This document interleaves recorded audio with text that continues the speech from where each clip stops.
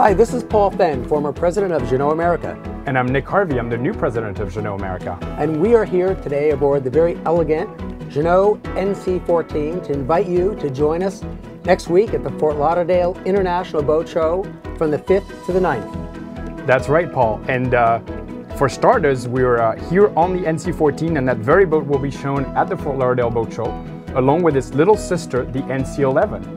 We will also have two boats from our leader range, the Leader 40 that we introduced last year, and the little sister, the Leader 36.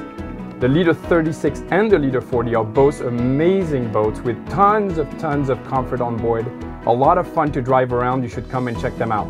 Without forgetting that we'll also have our flybridge boat, the Velasco line, with the 43 and the 36.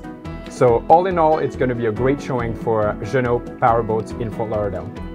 And in addition to these larger boats that Nick mentioned, we'll also have some boats from our smaller series, including the Mary Fisher 795. This is brand new for 2016, as well as the Mary Fisher 855.